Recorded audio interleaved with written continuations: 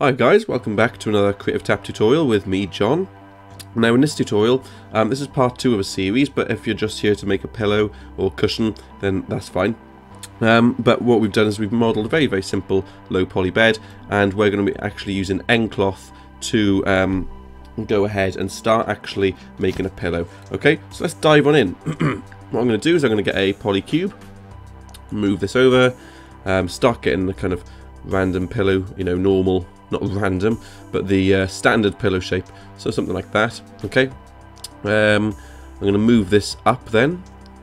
Okay, so this is our pillow. Let's move it to the other side of the bed so we can see it in our perspective view. Okay, a little too thick at the moment, so I'm going to bring it down like so. Now what you want to do is you want to add subdivisions, otherwise it's not going to work. Okay, so let's go to our attribute editor and come to the polycube. Polycube shape. Well, polycube 4, here we are. Cool. So subdivisions in the width, I'm going to put about 8. In the depth, I'm going to put about, I think I'll put 8 there as well. And then in the height, I think I'll put 2. There you go.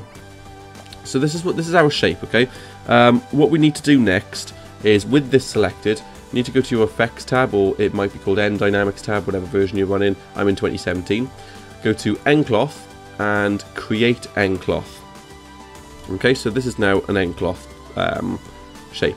You also want to then go to fields and solvers and just create a gravity field. Okay, next you want to go and select this mattress, go back to nCloth, or it may be an nMesh menu in other software, in other versions, and click create passive collider. Okay, so we're doing well so far. Now what we want to do now is, with our pillow selected, go across and find the nucleus. Okay, and just in case, we're just going to click use plane. Okay, just in case the mattress isn't going to work, but I should do. Finally, anyway, next you want to go to nCloth shape, and in here you'll have a tab called pressure.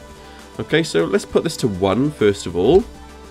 Okay, just so we can kind of see what it's doing. And now we're going to need to start simulating this. Okay, so if you've got, it may be that you've only got like 40 frames loaded. If you have, just type in 200, so you've got 200 frames, because we want to start simulating this now. Okay, so I'm going to go ahead and click play, and you can see, okay, it's inflated it, and I think that's a little bit too much, so I'm going to go down to about 0.6, go back to the first frame and simulate it again. It's a little bit more sort of curved to it this time. I think for me that's good. So what I'm going to do is I'm going to select the shape, go to edit, delete all by type history. So now if I go back to the first frame and play through, nothing's going to happen. We've got this shape. Okay, and then the final thing I want to do is I want to actually smooth this. So I've got my mesh. Let's go back to the modeling tab, mesh and smooth. Okay, and here we have our lovely looking pillow, nice and organically made. So I'll just move this down now, just so it's kind of sitting on the bed properly. Okay, and that's it for this tutorial. So it was quite nicely, it was a quicker one. What I would probably do is just rotate it around. But yeah, join us in the next tutorial where we'll make the duvet that falls over the bed. If you didn't check out the previous one where we make the bed, go and do that. Check out our other Maya tutorials, After Effects, Illustrator, all that jazz. Hit like, subscribe, leave us a comment of what you want to see next, and hopefully see you in the next tutorial. Cheers.